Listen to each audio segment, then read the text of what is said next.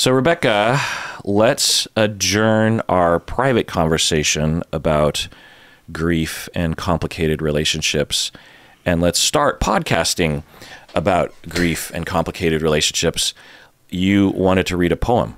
Yeah. What's this poem?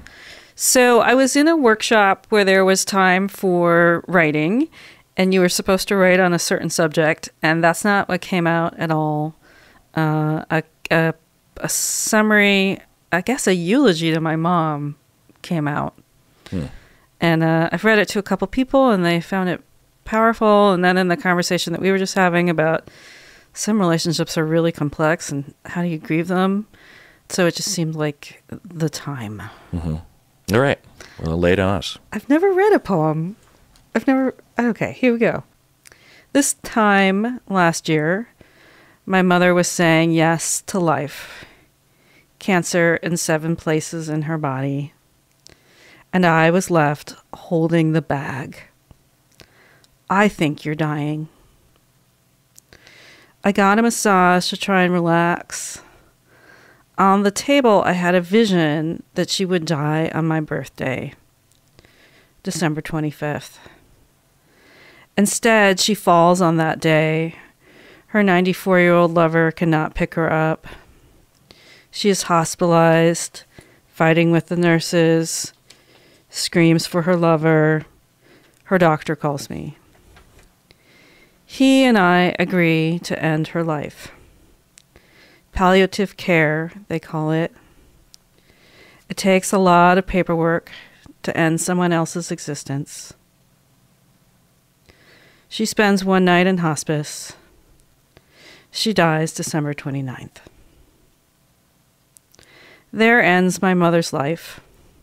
4 husbands, stacks of credit cards, a life beginning in Chicago, the Southwest Side, Michigan for Teachers College, Colorado for an abusive marriage to a Jewish dentist race car driver.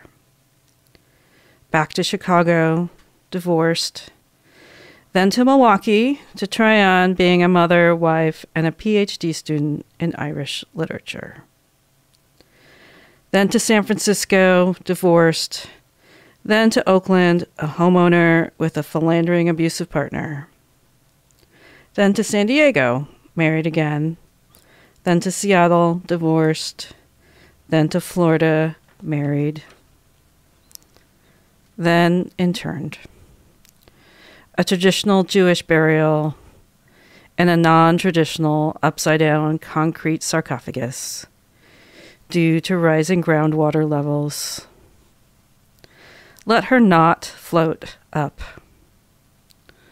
All her things dispersed now, 50 cashmere sweaters. I bring home 7 boxes. Artwork, poetry, books, clothes, bric-a-brac. I hold the last of her. Her sister and I talk once a week, try to be honest about who she really is or was. December 25th rolls around soon. My first birthday without this very complicated woman. Lover of men, poet, a lover of the arts, and somewhere deep in the distance, a mother. Wow. Yeah. Concise. So how's it feel to read it? It feels like the truest thing I've ever said about my mom. Yeah. What do you mean? A lot of... So when having a narcissistic mother and grieving a narcissistic mother for a year, people often say like, oh, what are you missing about her? What were things that you did that were fun together? And I can think of like arts events that we went to together. But there was really nothing fun about being with my mom. And I think this poem is really inspired. This thing came up on my Instagram feed. Characteristics of narcissistic people, and the first one was is competitive with their child. And I watched that little first part of the clip over and over and over again, and it like came back in a flood all of the times that she was competitive with me.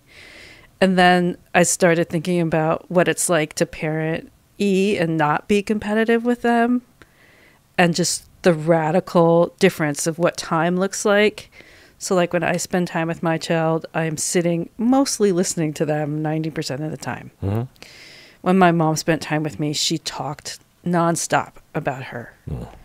And that's like such a different, you know, and then when you're parented by someone like that, your wiring is so screwed up because you're continually trying to like pull yourself in so that you don't get in trouble. And then, you know, I learned how to be endlessly emotionally available. So in that poem, just hitting on her, what she did in her life, and like, you know, I'm just one line. She tried on, I'm two lines, I guess. Well, sort of. I mean, you say she tried out being a mother or something, but there's nothing that you're not mentioned. Mm-hmm. Every move, you were moving with her. Yeah. And that was not in the poem because that's not how it feels to you. Yeah. And then that last move where she moves to Florida, it's the first big move. I don't go with her. And I remember her saying, so Eli will come out and spend the summers with me. And me saying, no, he won't. And that was like, I mean, we've talked about how do you not continue narcissistic patterns. That was me like, oh, this pattern of narcissistic abuse will not. No, you do not get my child alone. That is unsafe. Something bad will happen. The only way I have to protect myself is to not come along with you. Mm-hmm. And so when people say, like, why did you deny your child access to their grandmother? I'm like, do you want me to list off everything bad that happened in my childhood? Because she hasn't learned jack shit, and the chances that something will accidentally happen to Eli are too high. Right. So I shared it with some friends yesterday, some like, you know, the people that have really, I mean, I can't believe it's been a year, like that core group that's really been there for me this last year. You know, as we do now, I sent them a voice memo in a text, 3-minute voice memo, and just, you know, heard back a lot of things back about witnessing my pain and witnessing my growth for the last year and my relief in the last year. Like, as hard as the last year has been, mm-hmm. There's been chaos from my mother, but it's been predictable, as opposed to when she was alive. It was completely unpredictable. There's also the fact that she would never evacuate in hurricanes. And so there's tremendous relief when a hurricane now goes through Florida and I don't even have to think about who or, you know, I wish safety on all those people, but like the idea that my mother never evacuated in 15 years. Yeah, I mean, we're coming up on a year anniversary, and the Jewish tradition that's called a yortzeit, and I'll light a candle. But it's, you know, it's coming up hard. I'm listening to a lot of the band. Mm-hmm. I saw that. That album is so good. Yeah. Yeah. We were talking earlier about how I went to Jerry Saltzman's memorial recently. For those who don't remember the episode, I worked with Jerry as a colleague closely for many, many years. And I did too. Yeah.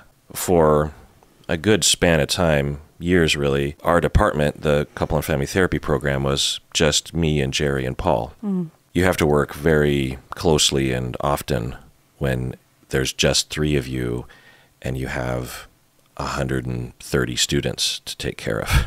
All the decisions that have to be decided upon within a program. That's one thing that really surprised me about being a professor, is that 90% of my job was administrative. Had nothing to do with teaching, and had everything to do with running a business, essentially. Yeah. And managing an ever-changing group of folks who are doing something really intense. Yeah, right. Yeah, it's not teaching accounting. It's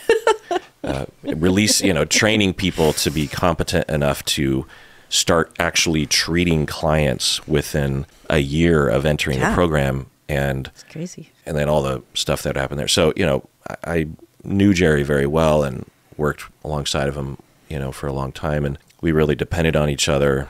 And when he died suddenly, it was a huge shock. And the memorial was interesting because, people are crying and it hadn't really hit me yet. And one of the interesting things that they did at the memorial was instead of having people come up, how they usually pass the mic around or something, the leader made this decision, which I kind of enjoyed, but you miss out on something.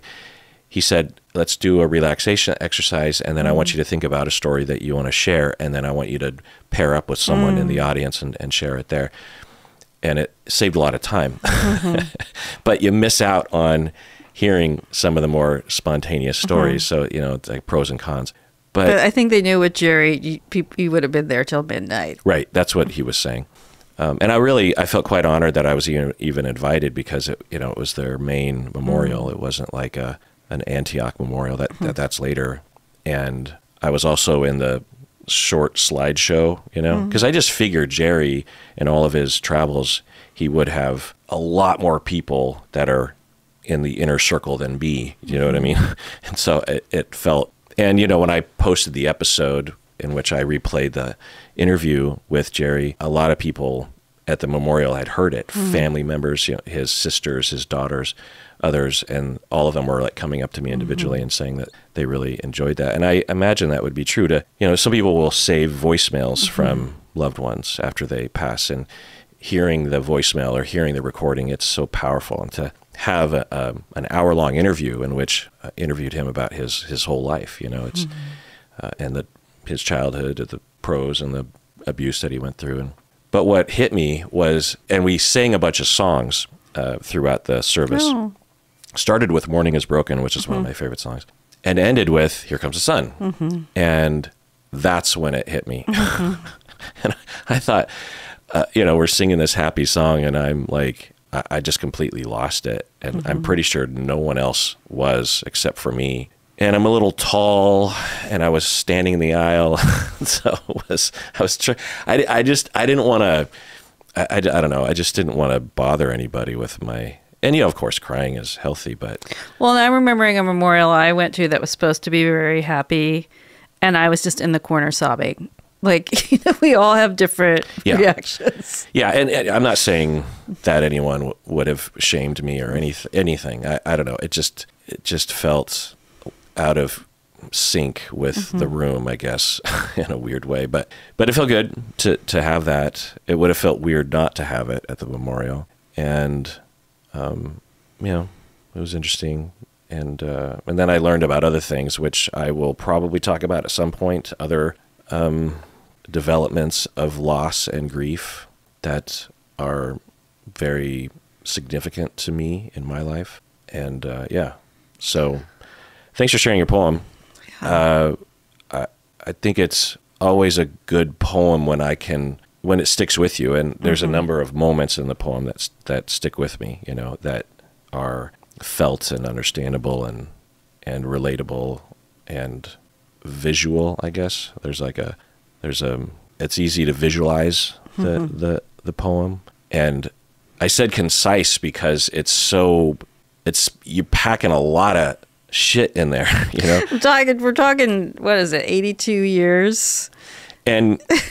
But you could write a whole book on what you are referring to, like you're packing it all in. And since I know at least some of the story and the emotion, then I'm like, oh yeah, okay, Yeah, I mean, reading it to you and thinking about it now, I'm just thinking about this young kid getting dragged all around. Yeah. And that's what I really felt when I was writing it. Like, oh, we're going here now, and we're partnered or not partnered. When you're a child of a divorced mother, whether or not your mother is partnered impacts so many things. If she's happy or unhappy, safe or unsafe, if there's enough money or not enough money. And so, each one of those moves is full of all those dichotomies. Mm-hmm. You moved to Seattle because of her? Yeah. When?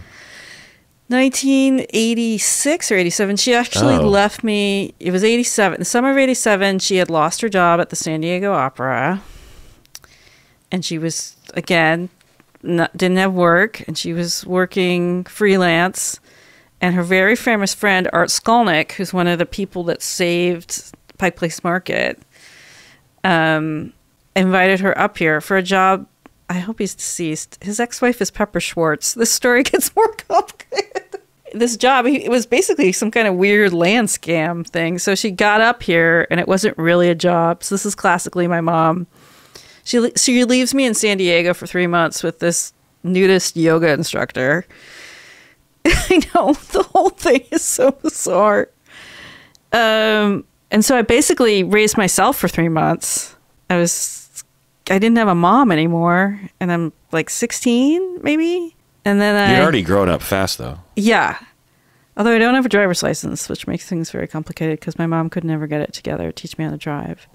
And so I think I went to Israel that summer. Somehow I go to Israel, I come back, and I move to Seattle to be with my mom, who's gotten this job for what turns out to be some crazy land scam thing. And she, once again, is unemployed pretty quickly and working freelance again, and the bill collectors are coming. Like, this is like the whole story. What high school did you go to? What's that face? Oh, God. Tough? Only a few of your listeners will understand what I'm about to say next. But if I say this to a Seattle person, they're like, oh, God. I went to the Bush School my senior year of high school. I'm not familiar. Yeah. So like Lakeside, Bush, yeah. I know, Lakeside. Yeah. So these are extremely prestigious private schools. Yeah, but by the time you get to your senior year... Like Bill Gates went to Lakeside. Yeah, and never went to college. Just went to Lakeside and rewrote all of their computer programs. So all of these kids had been together since kindergarten, and I show up my senior year, and it was just... Socially, it was just brutal. Like, no one would talk to me. I ended up dating someone, and it was super complicated. Were they super privileged and a-hole-ish? Yeah. I mean, their house was so big. The person I was dating, I mean, yeah, one of those houses on Capitol Hill that's like the size of 10 houses. Oh, yeah. And like everybody lived in houses like that. By 15th and by Volunteer Park. Yeah. Yeah. And then I was living with a single mom who's like not working. I don't have a driver's license. I don't have a car. You know, I am so out of these kids' norms. My mother is dating this abusive guy who ends up in jail at some point. She had to borrow money from my boyfriend to like get him out of jail. I mean, it was just like... So you graduate and then you go to Evergreen? Yeah. Which is probably the best thing that ever happened to me. Yeah, because like then I'm back with people who are like me again. Yeah, right. But if I tell anyone in Seattle I went to Bush for a year, they're always like, you? What? Doesn't make any sense. And the people from Bush, who are all very nice, but like, anyways, they'll say to me like, why don't you come to any of the reunions? And it's like, why would I come? Yeah. You had an opportunity to be nice to me, and you were not. I was the stranger.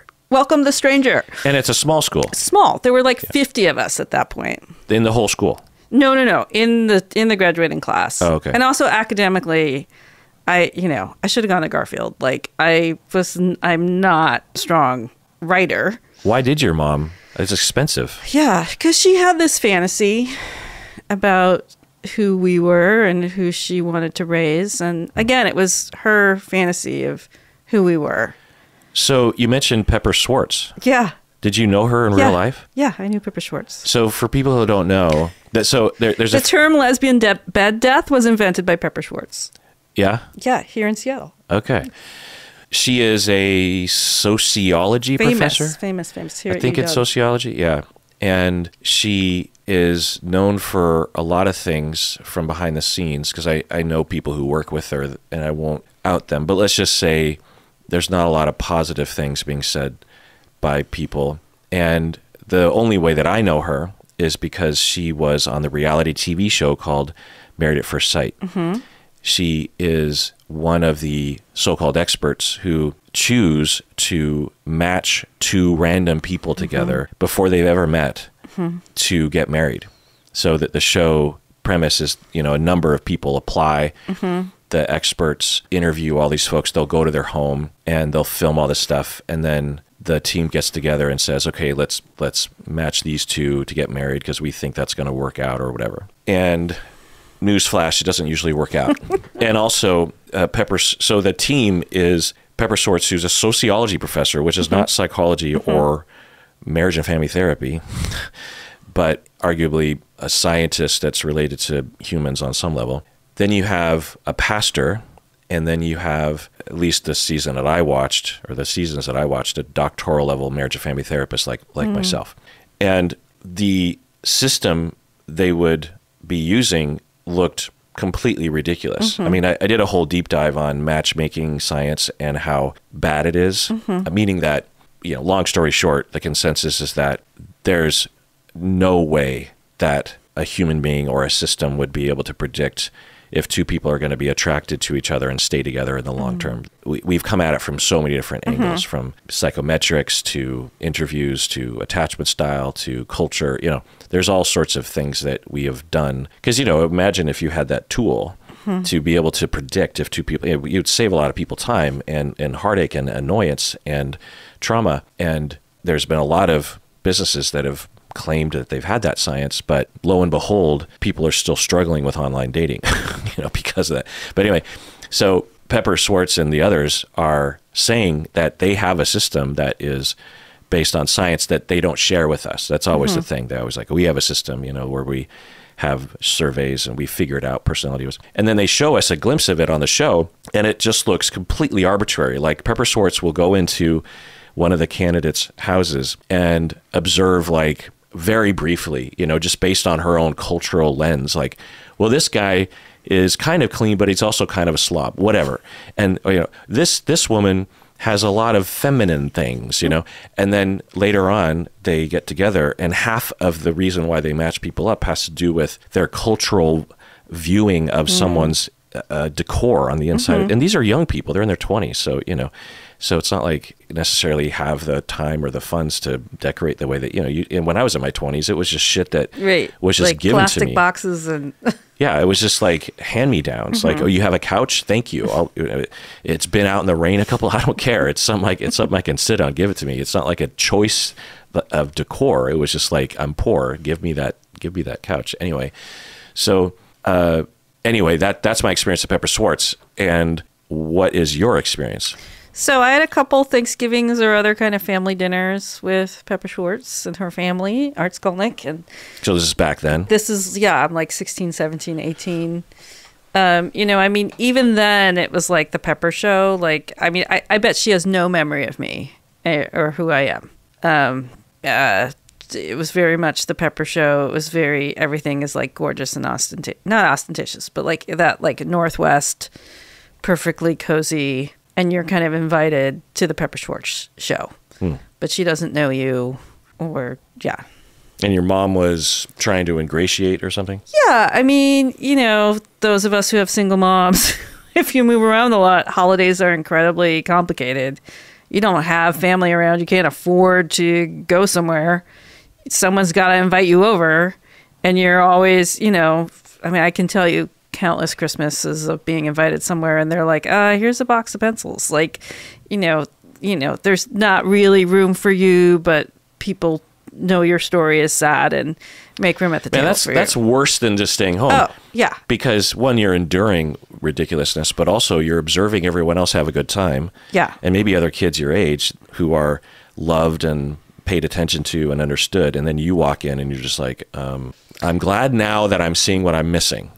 But I lived it so much that it's when you grow up in a traumatic household, you very quickly switch into this is, just smile and take the food and you'll be home watching something on TV that is comforting soon enough. So just grin and bear it. But the idea that holidays are fun and times with family and family tradition, I don't have that. Yeah. Because if you listen to that story, we're moving every 4 years.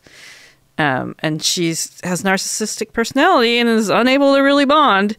And this Art Skolnick story, their parents, I think Art Skolnick's parents introduced my grandparents to each other.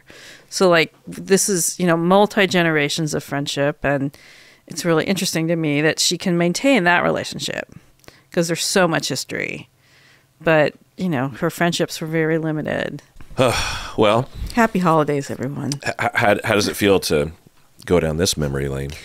It's super interesting. Knowing Pepper Schwartz there are a couple of Seattle names that stop people. You knew Pepper Schwartz? So, Yeah, it's interesting. I mean, I don't think about those times a lot, but I do think about Art Skolnick and how he's the reason I'm in Seattle.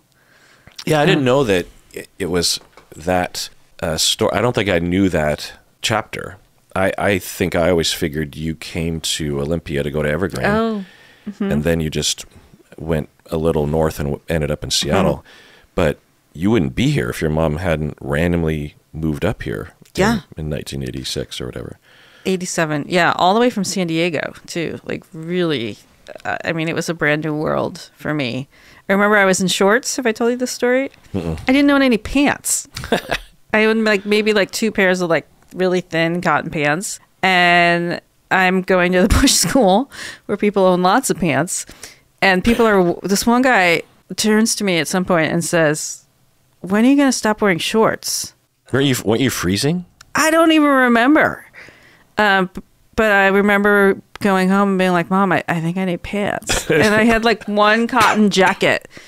And, I just remember being soaked. And there's a thing here that happens here where your jacket gets wet. And then because it's not really warm inside, then it gets moldy. There's just the smell.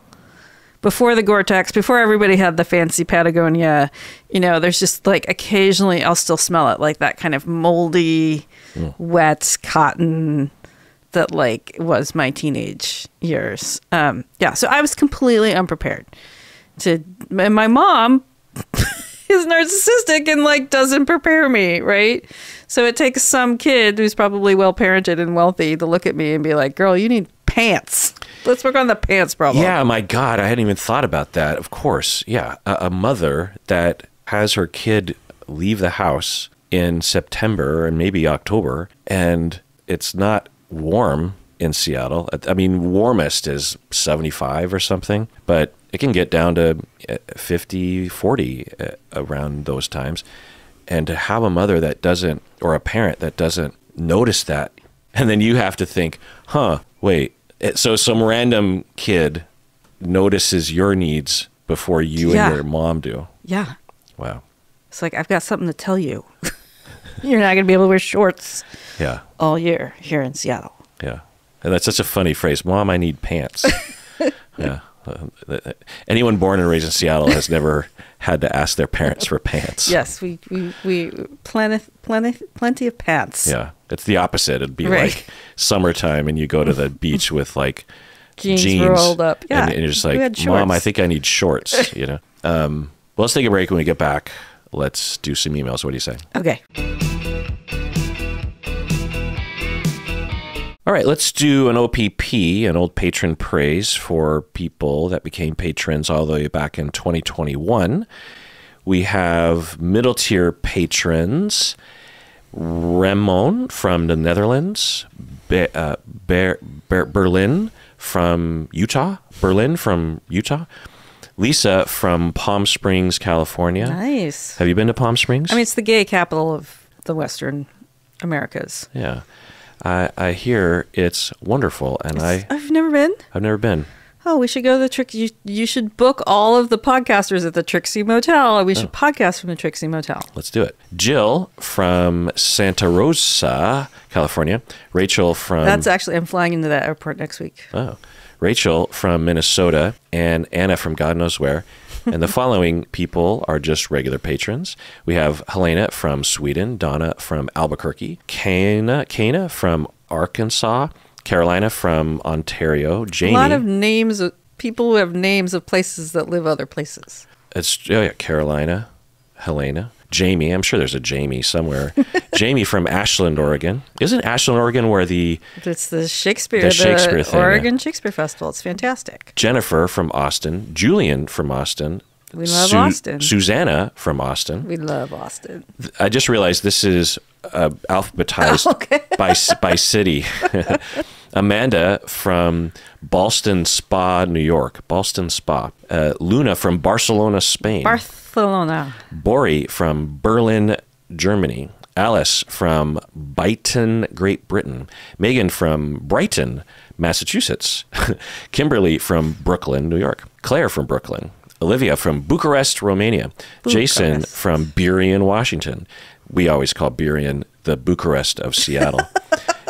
Jennifer from Burlington, New Jersey. Nora from Chicago, Illinois. Carly That's from my people. Carly from just mentioned in my poem. Columbus, Ohio. Lila from Dallas, Texas. David from Dublin, Ireland. Paige from Elizabethtown, Pennsylvania. Alex from Eugene, Oregon.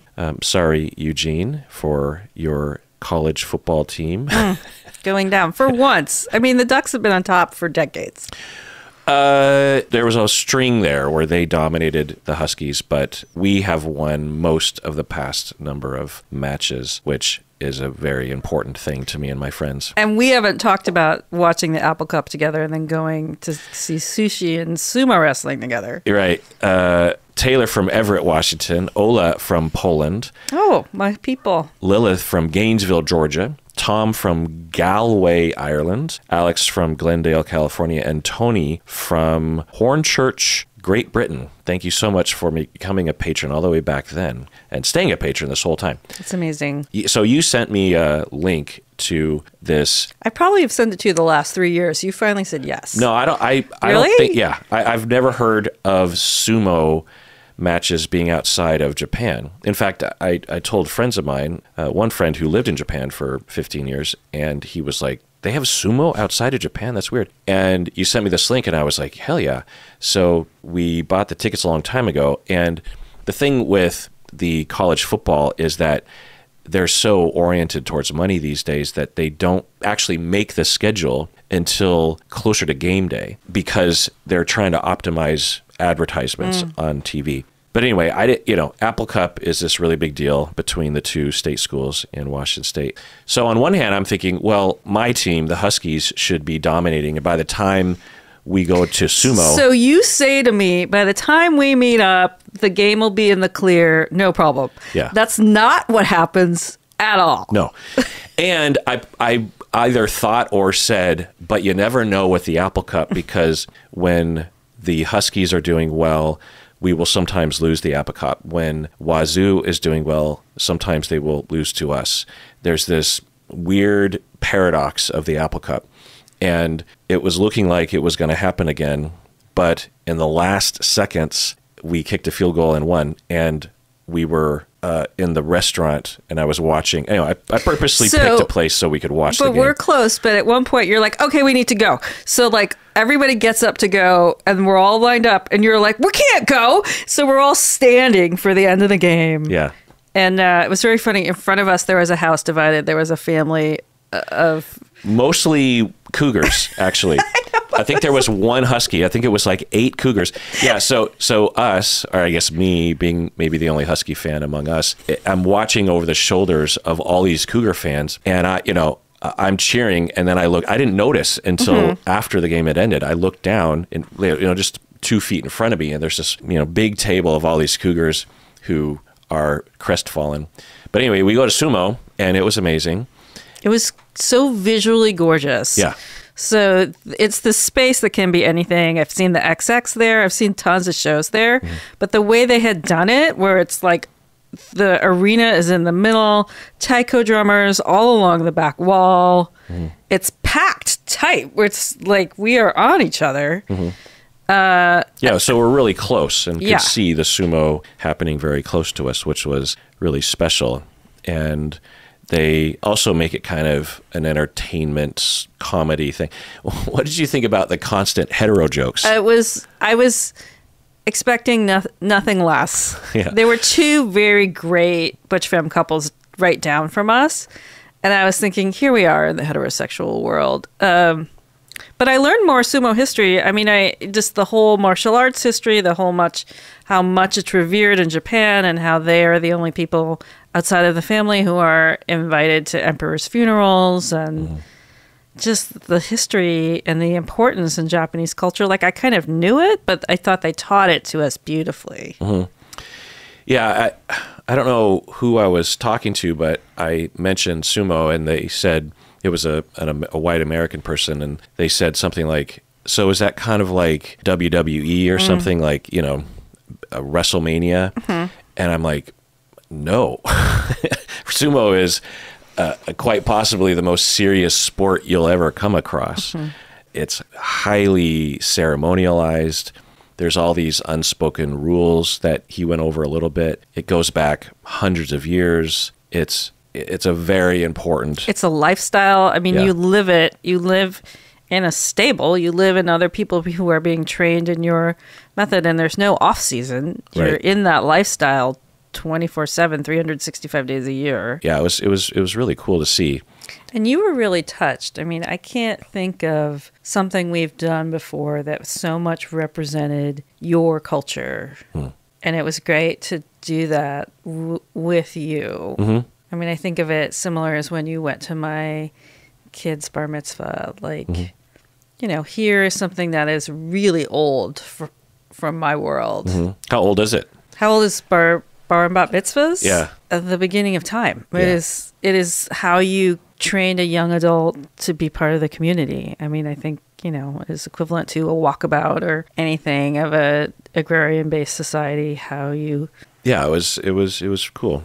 So, email. Yeah. Middle tier patron Sarah from the South. She says, on social media, I shared a side-by-side image of my baby's third ultrasound, along with an image of him. I sent you this email a while back. It relates to things that you've been through. Okay. Because this picture of her baby has been co-opted by anti-abortionists. So anyway, on social media, Sarah, she says, I shared a side-by-side image of my baby's third ultrasound along with an image of him a few weeks old because the likeness was uncanny. Yahoo News wrote up a little fluff piece on it. I gave them a few quotes and they used our names and a few more pics. It was fun for a day, then everyone forgot about it. A few months later, the image started popping up everywhere with strong pro-life and political rhetoric that I do not support. I found out a national pro-life organization had published it in their newsletter along with our full names and the quotes that I gave to Yahoo, as if I had given them an interview and my support. It snowballed from there. It's 5 years later, and it still keeps popping up with hundreds of thousands of shares across all platforms every time some new activist shares it. I feel angry, guilty, and sad. I try to ignore it, but it's like I can't escape it. Every time someone's grandma's cousin, every time someone's grandma's cousin shares it, I get tagged in it. It's a struggle to avoid arguing in the comments. Some people will take it down if I ask, but most don't. Everyone else tells me it's my fault for putting it online in the first place. And I get that. And now I know better. That's what she said. And now my kid is reading and starting to enjoy looking things up online with supervision. But it occurred to me that this is what he's going to see when he thinks to Google his own name. How will I apologize to him for getting his face at the center of a zillion of these nasty arguments online, especially with the reversal of Roe v. Wade? Rebecca, what do you think? I mean, first off, I'm so sorry. You know, I think with the way that technology is working, there is no way for us to predict where things will end up these days. And I've also heard this a lot. A lot of people are no longer sharing their kids' pictures because of this same thing. Anyone can take it. And I have the same story of, how do you get something taken down on the internet? You don't. So I just want to say that your stress is real. And it is completely overwhelming. I think what I had to do with my experience was give it back to the artist that made those choices to photograph me in those ways, and know that that is my image, but it's not my story. I mean, I would say, I can't tell this woman what's going to help, but to know that this is the anti-abortion's version of her story. It has nothing to do with what her story really is, even though it's very hurtful. I mean, this is like a meditation practice that I have to do. This story is really different than mine. It sounds like it's, 10 million times more hits than what was done to me. Well, and names are... Yeah, full names. And that's terrifying. the way that it's framed, she is pro-life. Right. and against abortion. Yeah. Like she's their poster child, literally. And I would ask, like, has she contacted? She must have already contacted a lawyer, but this stuff is impossible. I mean, there's no. Well, but maybe she hasn't, and that is absolutely something you can do. Yeah, And I mean, get a lawyer to write up a cease and desist letter for sure. If you contact them and they don't, you say, "Oh, I have a cease and desist letter right here." Yeah, asking politely will get you the results that you mentioned, Sarah, in that some people will take it down, but most won't. You send them a legal document of some sort, you're probably going to get more people reacting more quick. So, maybe that would help. I don't know. But the thing that I'll say is, you say that people tell you that it's your fault for putting it online in the first place, and you say that you get that. I don't get that. I think now we've finally realized that bad actors will do this kind of thing. But, 99.9% of parents were, and still are to some extent, putting this stuff online all the time. And you wouldn't think that this would happen to anybody, right? And it's not okay that an organization decides to use you in this way. There's so many other things they could be doing, right? They could make up your own content. Yeah, people. They could find their own poster child who actually wants to be a part of this or something. But of course, the child wouldn't have consent. They could have anonymized it. They could have not mentioned your name because they didn't ask you for permission. There's a lot of things that they could have done that we think that are probably ethical and potentially even legal. Well, and she asked, what do I say to my kid? And I think I would say, honey, I'm really sorry. And I would just take them through the whole thing as in an age-appropriate way for them to understand how the internet works. Here was the super cute picture that we have of you at these 2 different ages. We loved you so much and we wanted to share it. And we put it out into the world.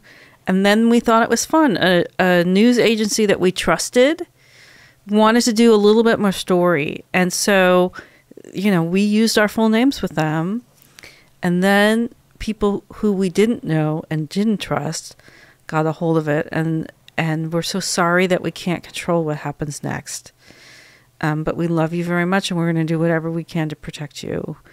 I mean, I think to talk a kid through appropriately how the internet works is really important because they don't understand. I mean, there's a case going on right now in my practice where a teenage girl is getting consistently harassed by another teenage girl online, and every time I get an update, I'm like, why does the harasser's parents still give that girl a phone or have access to social media?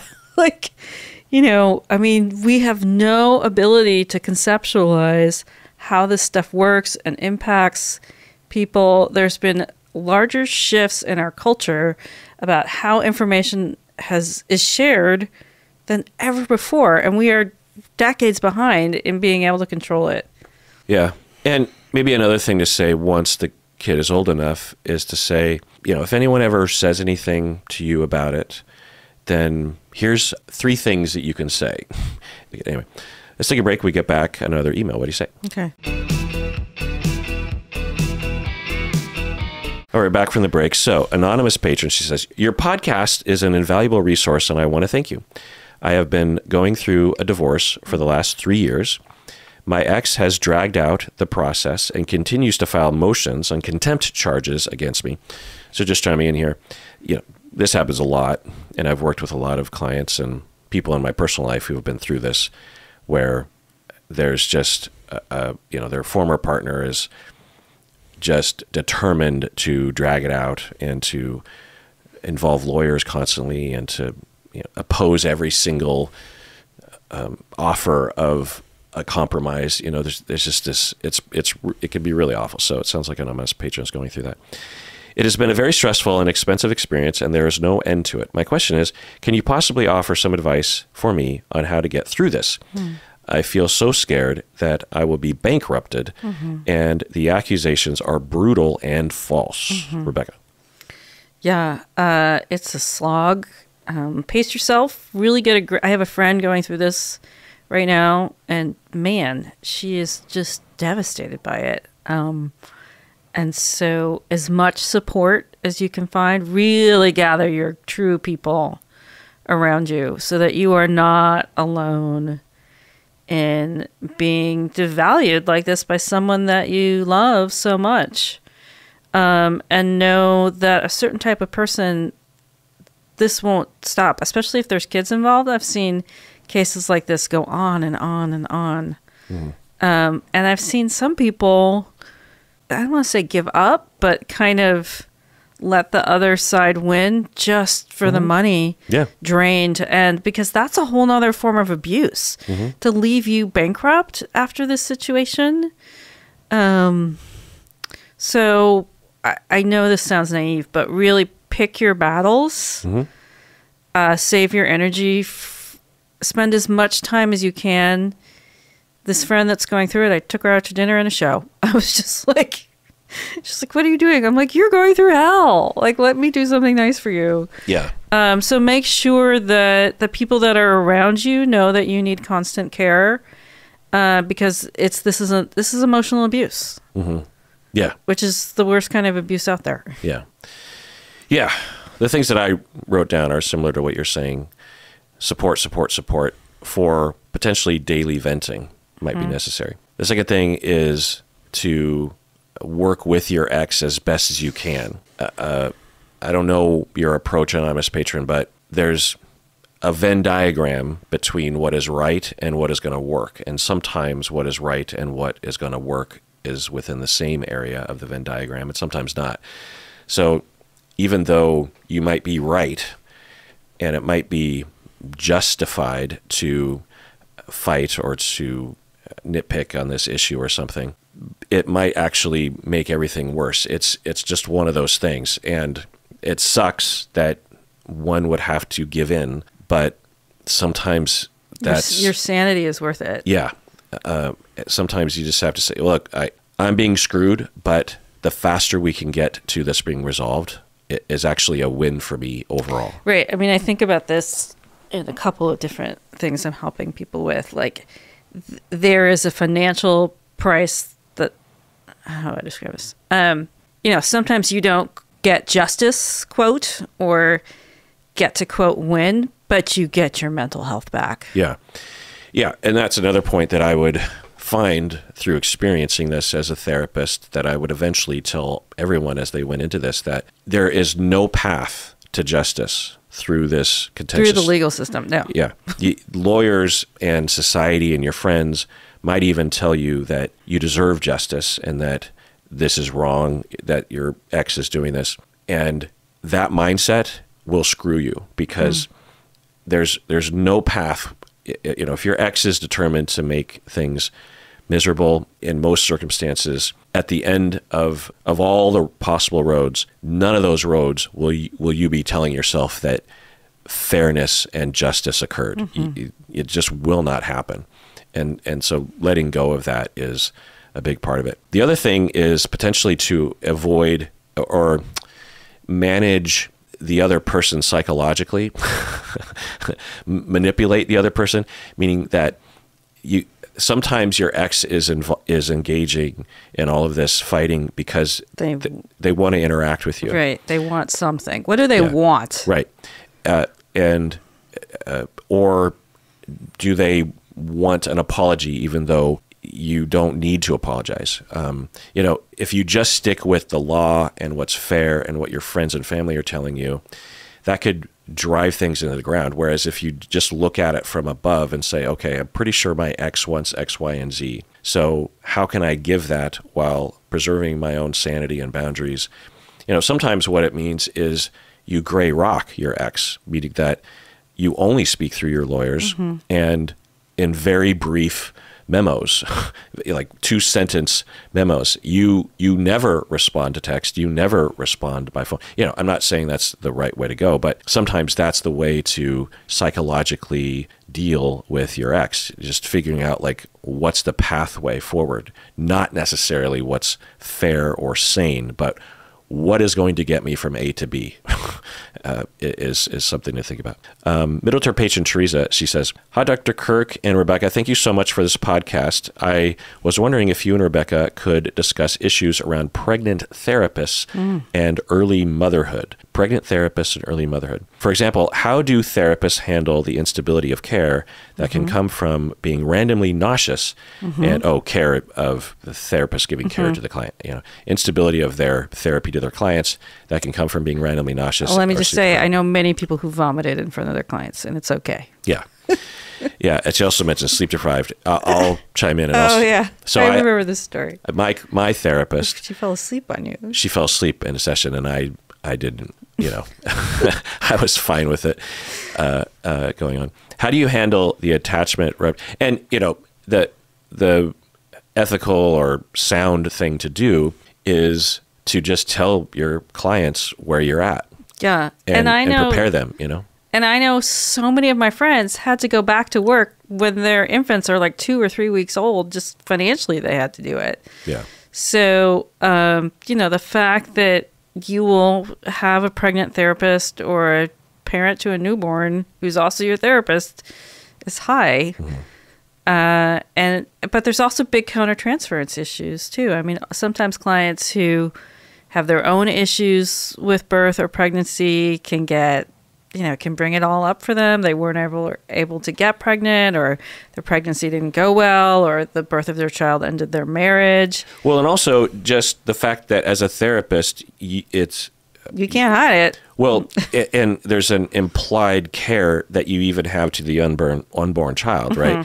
And that's a competitor to the attachment to the client, especially if it's impacting therapy in some way. So, that could happen as well. Just preparing people. And then you ask, Teresa, how do you handle the attachment disruption that could happen from pausing treatment while on maternity leave? And what I would say is that, typically clients they'll adjust.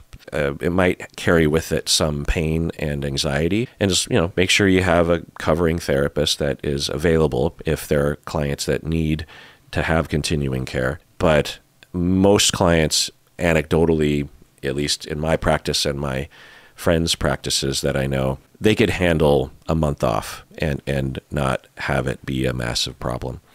And also there's an unpredictability of it. You might plan to go out when you're 9.5 weeks pregnant, and you might give birth at 9 weeks, and you have to kind of prepare your clients for all of that. And the expectations, you might come back with not happy news too. I mean, I know people who've had stillbirths, and then, there's all this expectation with their clients of what happened, and they need more time off. And, everybody can adjust. Right. These are natural forms of life and death. Yeah, I think that the message to therapists, particularly I think novice therapists, is that you're allowed to be a human being, and you're allowed to, I guess, ask that your clients adjust around you being a human being.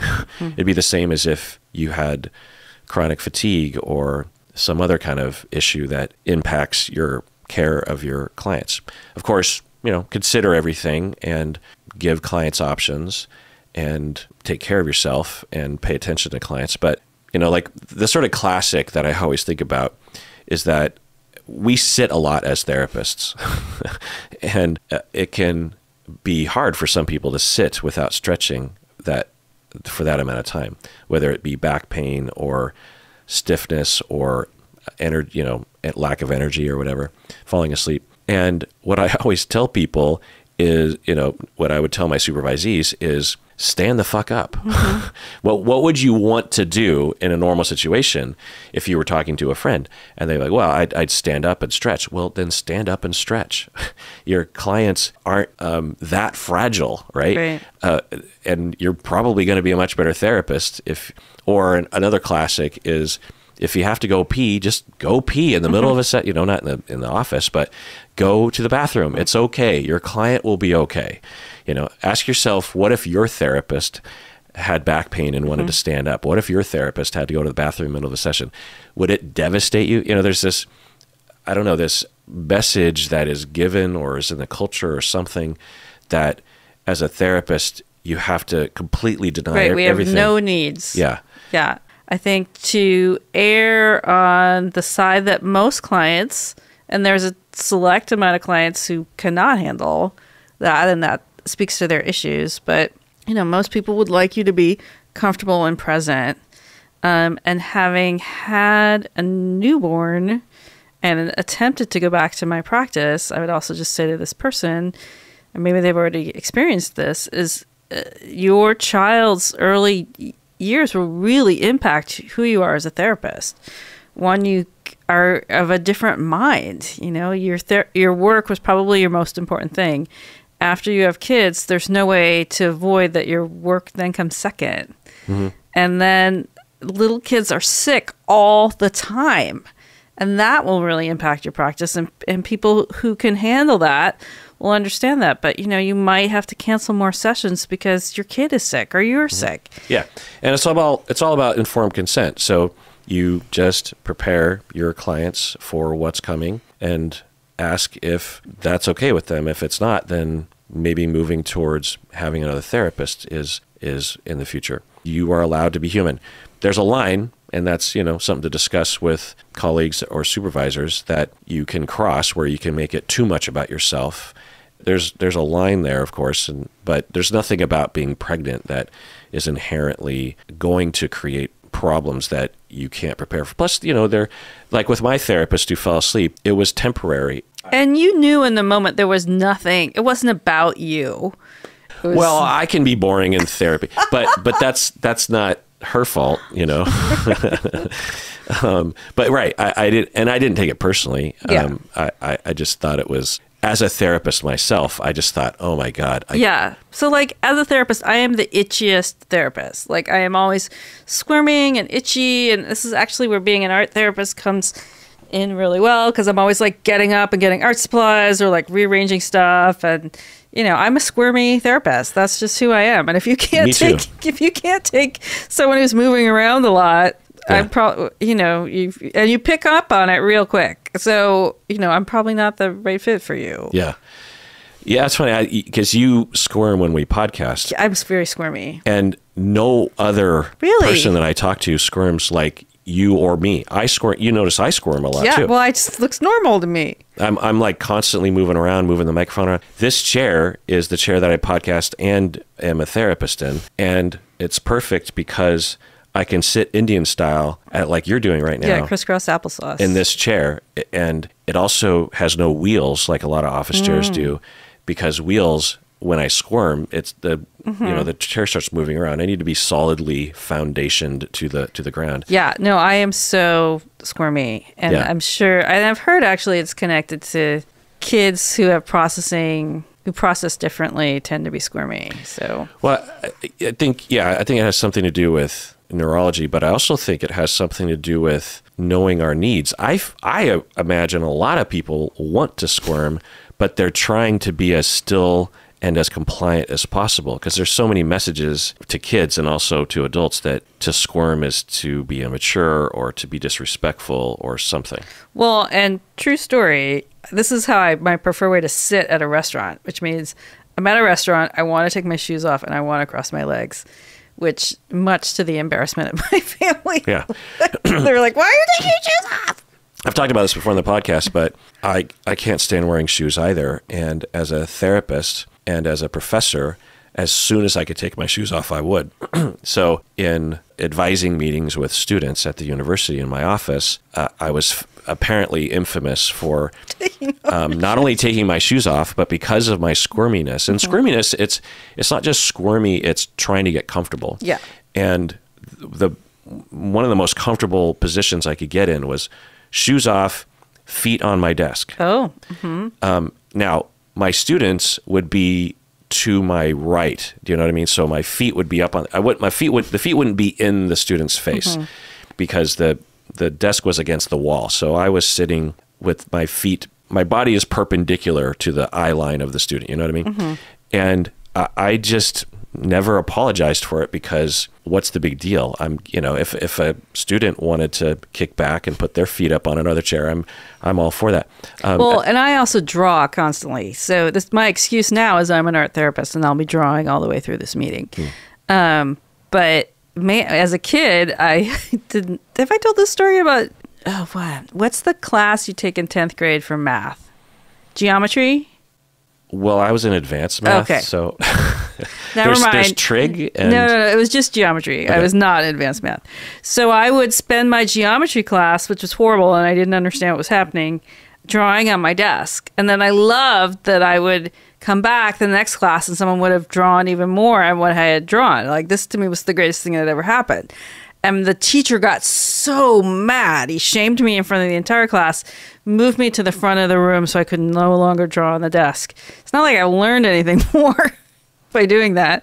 I also told him someday I'm going to get paid to doodle, which he laughed in my face. And now I laugh back at him because I do get paid to doodle.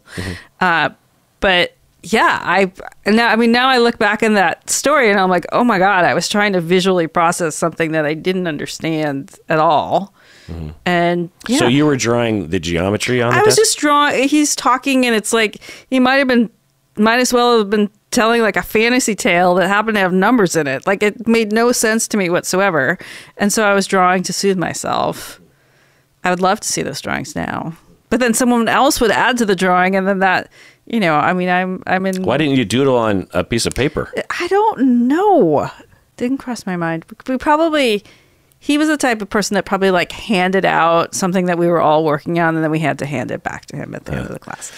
I had a moment like that when I was like in the 5th grade. I had this drawing table of my dad's, and it was a very important table to my dad, but I was given the ability to have it in my bedroom. And I was absent-mindedly picking at the wood, and slowly but surely after, I don't know, like 15 minutes, I dug a really deep hole in the side of this wood, ancient, beloved drawing table.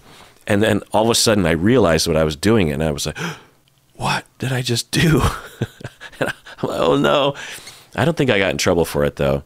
Do you ever do anything like that? Like you pick at something and all of a sudden you realize, I've picked the paint off this windowsill. I have. There was an incident in the kitchen.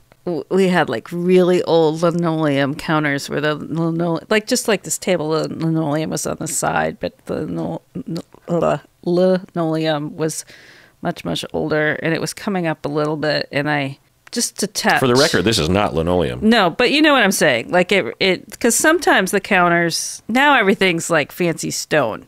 Yeah. But these were like linoleum, and then there was another strip on the side. It was plywood, and then they would glue linoleum on the top and the sides. And so I just wanted to see how much it was up, and I just pulled a little bit, and the whole strip came off. I was like, ugh. Well, that's classic me. Well, what's funny about stuff like that when we're kids. That was an adult when that happened. Oh, well, both. With my drawing desk and with that, there are solutions. Right. But at the time, like, no one else does that, right? Like, it's so horrific that I've, like, taken part of the kitchen apart, But well, what happened after that? I mean, I had to explain to my wife what I had done. Oh, it was your own house? It was my own house. Oh, okay. Well, there you go. Well, plus, if something's that easily stripped off, that thing was gonna fall off eventually anyway, because it's supposed to be pretty secure, right? I mean, that glue at that point is probably 50 years old, so. Right? And excuse to update the counters. What did you do? Did you glue it back on? I can't remember what we did, but we replaced with white linoleum again that I didn't like. Linoleum's having a comeback. I know. Well, the floors in that kitchen are 50s linoleum, and everybody comes in and goes crazy for them. They're like cream colored with the pink and the blue speckle. And people just go nuts. There was a long period of time where that was like completely out of date, but now it's circled back and it's amazing. So if you just hold on to your kitchen floors for 70 years, they'll circle back. That's how I feel about fashion. I was wearing was it pants or something? And I have some younger friends and they were like, hey, that's pretty hip of you to wear, those pants or those shoes or something. And I'm like, huh? They're like, oh yeah, those are coming back in style. And I'm like, I never stopped wearing them. I wore them when they were in style through decades of them not being in style. and now they're back in style. You know, a broken clock is right twice a day. So a bad fashioned dad type is fashionable twice a century. Very good. And everyone out there, please take care of yourself because the holidays suck. So do what you can.